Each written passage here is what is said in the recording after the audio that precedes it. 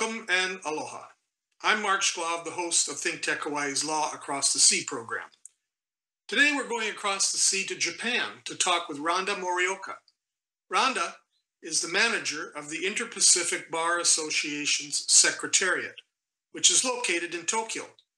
Randa and the IPBA bring lawyers together across the sea from all over the world. Next April, they will be bringing lawyers together in Tokyo. I've asked Randa to discuss her personal and professional life in Japan, the IPBA's inherent value to lawyers, and the upcoming April IPBA Annual Meeting in 2024 in Tokyo. Randa, welcome. Aloha. It's good to see you. How are you? Hi, Mark. Thank you so much for having me on the program. I'm really doing well, and it looks like you are too. Well, we've had some issues today in Hawaii with rain, but the rain is good too. It's better than having a drought. So let me get started and ask you a few questions. I mean, you live in Japan now, and you work there and you play there, as I understand. How long have you done that? How did that get started? What's your background in getting into Japan? Well, I first came to Japan in 1970 when I was a child. My family spent 3 months in Kyoto, where my aunt lives, and we had a really good time. There's a picture of me and my sister. It's not cultural appropriation in our yukata because my mother is Japanese, so I think I can wear the yukata okay. And we went to the Osaka World's Fair that was held there many, many times. I had really, really great memories.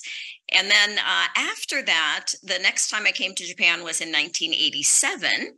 And I spent 2 weeks in Japan, also in the Osaka, Kyoto area, visiting relatives, visiting family, friends. And then I decided that, wow, I really like Japan. I would like to live there and maybe learn more of the language, learn more about the culture, about that side of my family background. And then came to Japan again in 1988 to 1989. At that time, it was easiest to be an English teacher in order to get your foot in Japan. And then I went back to the States once and came back in 1992. And I've been living here since 1992. And so you have a cultural background, a family background that intrigued you, but also you kept coming back. And now, I did keep coming back, yes. Now you live in a town nearby Tokyo, or where exactly do you live, and what is your background there? Where do you live? I live in a small farming village on the side of a mountain. Actually, there's 2 mountains and a valley, and the population's about 14,000 people. I ended up here because there are 2 ski resorts nearby, and I really like skiing. It's about 2 hours outside of Shinjuku on the west side of Tokyo, and I really love it here. It's very calm and peaceful. Lots of nature surrounding. It's just a fantastic place to live. You can see a picture of my house. I was taken a few weeks ago in the fall. So it's just a fantastic place. I can't imagine living anywhere else. Beautiful home. It's beautiful country. It's like, the Wild West in a way. I mean, it's just very nice. Yeah. So it's a farming community. Yes. Okay. And that's where you live, and you also, I guess, you work out of your home. Is that it for the IPBA? Correct. It's too far for me to commute into the office in Tokyo, so I've been working from home ever since I've lived here. I moved here in 2009, so it's been about 14 years. Okay. So the interesting thing I want to ask you, I know you were a U.S. citizen, but you're now a Japanese citizen. How did that come about? Why? What did you do to do that? Well, a lot of factors went into the decision, and I thought about it for many, many years. The longer I stayed in Japan, the more I felt disconnected from the States. Of course, I have family there still. I'm still connected closely with them, but the States has changed a lot in the last 30 years. And I'm not going to lie, the political situation was one of the factors as well. I felt like I couldn't live in the States anymore, and it felt like a good time to be more. I guess be more entrenched in Japanese culture and Japanese life. And I thought a good way to do that would be to become a citizen. And I'm very happy that I did. That happened last year. And some of the IPBA members that knew me, my previous life from before, my name used to be Randa Lundeen, but I changed my name in the process as well to Randa Morioka. Sorry for the confusion, everybody. Oh no, that's interesting. And what was it hard to become a Japanese citizen? I don't know if it was hard, but there is a long process of submitting documentation to the Regional Legal Affairs Bureau. You go there first for an interview. They ask you why you want to become a citizen. You fill out some paperwork. One thing I thought was interesting was they asked if any of my family members would be opposed to me becoming a citizen because they thought that may be a deterrent, and they didn't want to cause conflict. But fortunately, my family was all very supportive. And then at each stage, they tell you which documentation you need to hand in. You hand it in. They interview you again. They tell you what more documentation you need. And this process is repeated over several months. And then finally, when all the documentation is to their satisfaction, then there's a review process. And the review process, they told me takes about 12 months to 18 months. But fortunately, I got my approval within 4 months. I think it's because where I live, the Legal Affairs Bureau is not so busy, so there probably weren't that many applications at the time. I see. And it sounds to me like what you're saying too is that you are looking for a peaceful life too, and something that maybe takes some pressure off you in a way from what you had before. Well, one thing is, I was a permanent resident before. So basically, I could do everything that a Japanese citizen could do except vote. And I'm really involved in the local community. And at some point, I would like to be involved in politics, perhaps in the future. And I thought becoming a Japanese citizen was the first step. Okay, so what do you do in the community? What type of activities are you doing within the Japanese community? Well, in the town in which I live, it's called Fujimi-machi in Nagano Prefecture. And we have 39 administrative districts. And the district in which I live is the 39th. It was just established in 2011, although the town was established in the 1940s, I believe. So we're brand new. And since the beginning, I've been on the board of directors, basically, holding various positions. And I held the position of, it's called a village chief, kind of the head of the district for 3 years. And various positions such as a sanitation head, cultural manager, things like that. So I've really, really been involved in the local community. And you send some photos too. There's a few photos of you doing various activities. What are those? Well, I'm also the vice chair of the local International Exchange Association. And the photo here is actually at one of those activities. And the gentleman with me is a Nagano Prefectural Assemblyman who is from this area. And he's very, very supportive of local activities. And I've known him for many, many years. And right when I became a citizen, he asked me to be on his board of directors as well. So I'm in the women's group on his board supporting his campaign. He was just reelected last year for another term. So he's a very, very popular assemblyman in this area. And the next photo? Besides my committee involvement, I love to run, and I'm not fast, I'm slow, I'm middle of the pack runner, but that's fine as long as I can keep moving. And every year I try to join about 10 running events. This year I did 4 10Ks, 4 half marathons, a 29K around Lake Kawaguchi at the foot of Mount Fuji, and then the photo was a vertical run, which is basically up a local ski hill and then up to the top of the mountain. And that's one of the most challenging events, but it's really, really fun. And that's the group of people that I run with usually. I don't think I could ever do that. Well, okay. Well, the next photo is an interesting one. Oh, yes. I'm also on the board of directors of the Japan Wolf Association. And this is a real wolf, although it's not alive at this time. But this was taken at the International Wolf Symposium in 2018, which was in Minnesota, my home state. And on the board of the Japanese Wolf Association, there are several of us, but I've just been assigned to be in charge of the YouTube channel.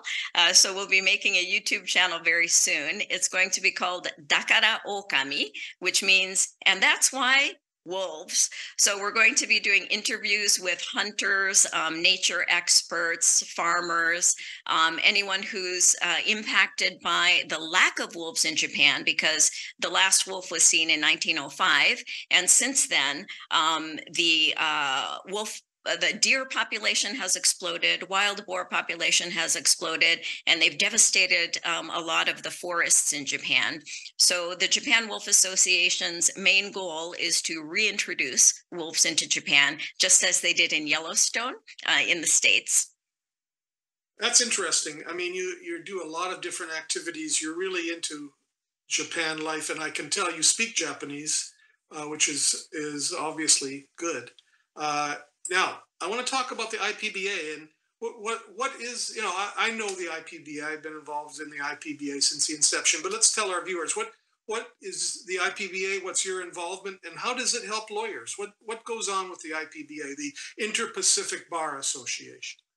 Correct. Well, as you know, as one of the founding members, you can probably speak better than I can about the IPBA. But the IPBA is the foremost international bar association for commercial lawyers in the Asia Pacific region. And it really offers an opportunity for those living in the region, lawyers living in the region or practicing in the region, as well as those with interest in the region from other parts of the world, to get together and discuss legal trends in their jurisdictions that focus on the Asia Pacific region. I've found it to be very helpful too. I mean, the contacts you make, the professional and social contacts, is great because you can call up lawyers from all over the world who you've met at these IPBA events, and they'll help you because they know you, they met you. And so the IPBA, yeah, I agree. It's just a great thing for the region and for the world and for lawyers who want to be involved in doing work in those areas and making contacts. And that is absolutely correct. And I think one of the main positive parts of the IPBA is the level of friendship. That's one of our main goals, is to bring people together as friends, not just as, business contacts. And because we're rather small, right now we have about 1,200 members. We're much smaller than other international legal organizations. It is really, really easy to become friends with other members. And our annual meeting and conferences, any kind of regional event we have, they are all like family reunions. Right. Yeah, when you go to an event, it's like I like to think of it as hugs over handshakes. So you see more people hugging each other than shaking their hand. So shaking hands can be very impersonal, but when you see people hugging each other and it's a warm hug, it's a true hug. It's just really, really nice. And the annual meetings are great, and we had to cancel the one earlier, I think 2019, previously scheduled for Tokyo. Now, in April of next year, 2024, we're scheduled to have our annual meeting in Tokyo. the IPBA. What's going to happen? What's that about? And I think we have a little image of the annual meeting invitation. Right. The upcoming annual meeting and conference will be held April 24 to 27, 2024. And it was supposed to be held in 2021, but of course, COVID kind of put the kibosh on that. And we had to rearrange some of the annual meeting and conference venues. So we went to Shanghai. We actually canceled the conference one year. This year we had it in Dubai, and now we're having it in Tokyo. And can I talk about the theme? Yes. What's the theme? The theme is New World, New Wisdom. And when this planning started for this conference, the theme was actually Wisdom for the Next 30 Years, because it was supposed to be the 30th annual meeting and conference. But there was a discussion and they changed the theme. Everyone's been impacted by COVID. It has become a new world because of that. And this is a really, really good time to start moving forward with new ideas, with the wisdom that everyone has gathered from the difficulties over the past couple of years. And this will be a really, really great time for everyone to come together and discuss and plan for the future. And you've been involved in a lot of these events, a lot of the annual meetings, and you sent several photos. And why don't you run through the photos of what goes on at these annual meetings and what people do and why it brings everybody together as a family? Well, the first day prior to the conference events are the council meetings. So meetings of the IPBA officers and other council members.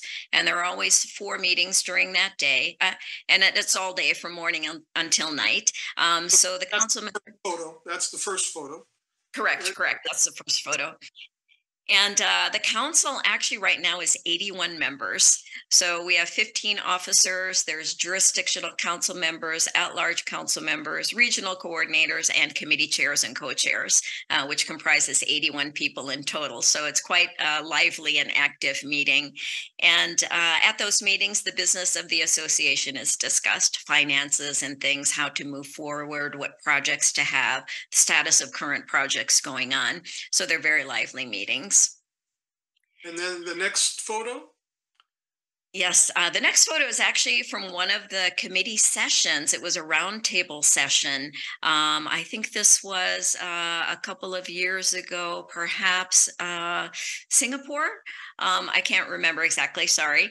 But there are over 50 concurrent committee sessions, generally 7 committee sessions at one time over 8 time periods. So about 50 to 56 sessions at every conference. One complaint we have is that there are too many sessions, good sessions, and everyone wants to attend everything. But unfortunately, due to time constraints, because our conference, basically the bulk of it is over 3 days, we can't fit everything in. But that's a good thing to have, I guess. People want more, but there is plenty already. And then, yes, sorry. And there's also some other activities. You got golf, right? So there's a golf tournament. Yes, there's a pre-conference golf tournament and then a post-conference golf tournament. And generally there's about 30 or 40 members that attend those. And I guess that the Tokyo golf is already full and there's a waiting list.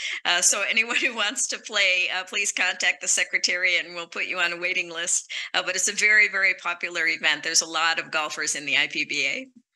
Okay, so that and the photo you put up was at the end of a golf tournament. Is that correct?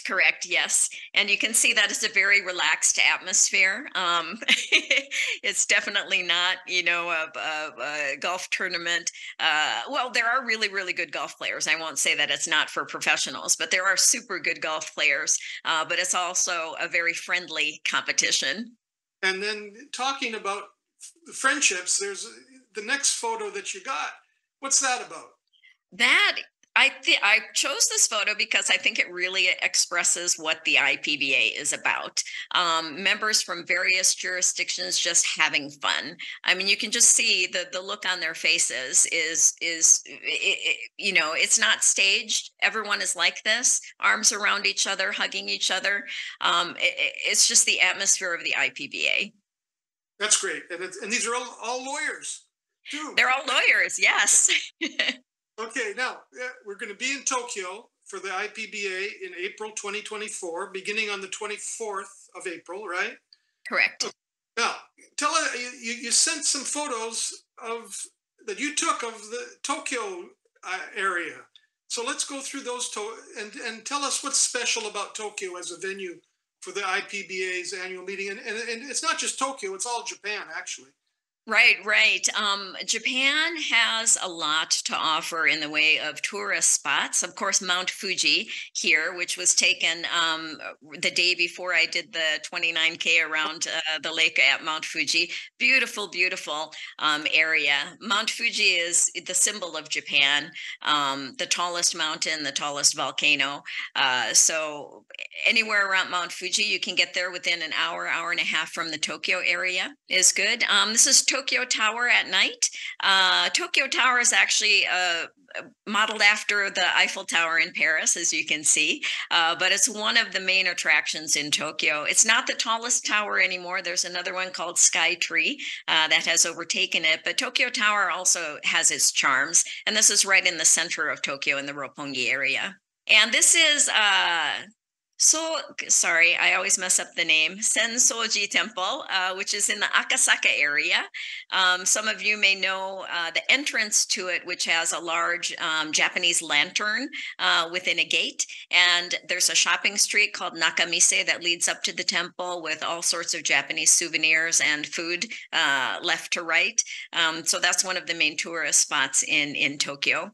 I love going there. Every time I go to Tokyo, I've gone there. So, okay, the next one. Okay, and the next one is from Edo Mura. Edo is the name of the old Tokyo capital.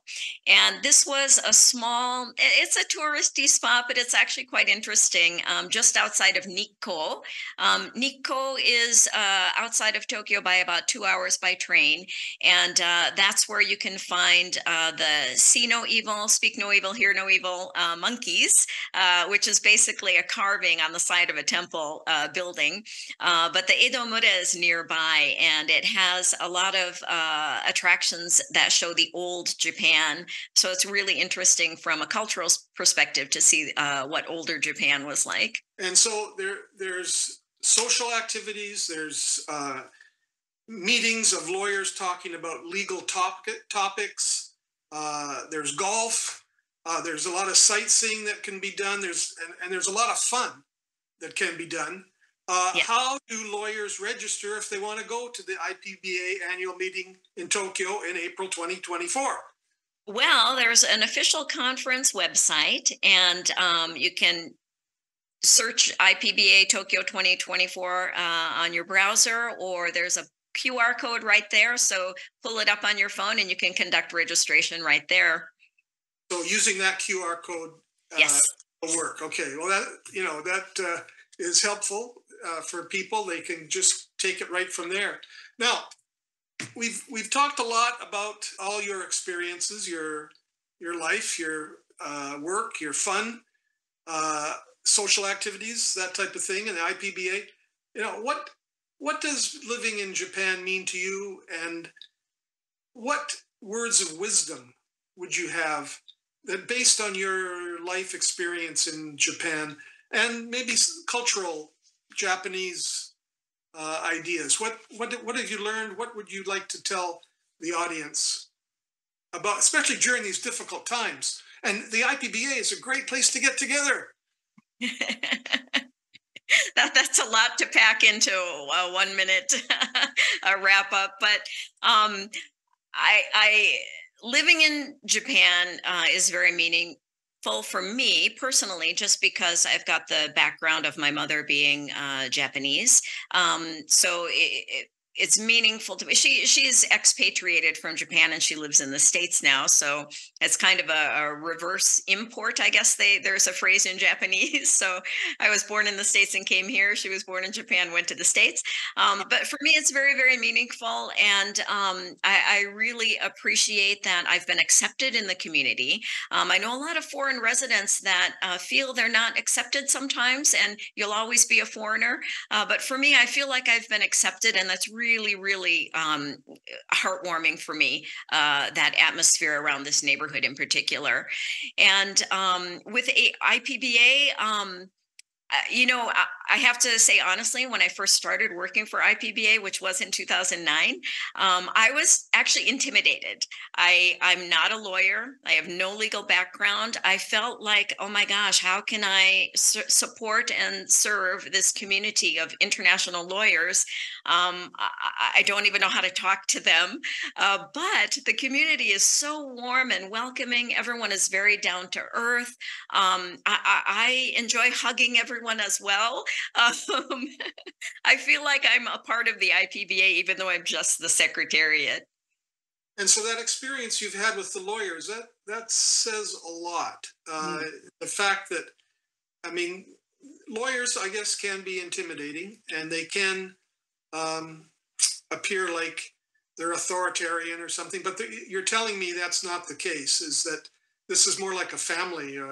Is there a word in Japanese that would describe that? Or I mean, Oh, mm, in Hawaii we say ohana. You know, right, right. all a kind of a group of family members, and that's how I feel about a lot of the IPBA members that I've become friends with over the years. And I'm sure you know a lot of them. And is that how you feel too? I definitely feel like it's a family, and I feel part of the family as well. So I feel very, very welcome by the members, by the lawyers, by the officers, council members, everyone. I can't imagine doing anything else. Everyone knows that I love my job. Uh, so I think the IPBA will be stuck with me for the foreseeable future. Couple closing questions. Who is the president of the IPBA now? Current president is Richard Briggs from Dubai, and he will be president until the annual general meeting in 2024, when Miyuki Ishiguro will take over. Okay, yes, I know her. Yeah. And then after that, where are the plans for the IPBA? Yes, after that in 2025, we're going to Chicago. And the person who is in charge, the vice president, is Michael Chu from Chicago. Okay, great. Yes, and I know Michael too. Okay, great. Well, look, Rhonda, I appreciate all of your insights and your discussion that we had today. And I am really looking forward to seeing you in person in April in Tokyo. So, Thank you, Mark. aloha. Aloha. Thank you. I'm looking forward to seeing you as well. And everyone.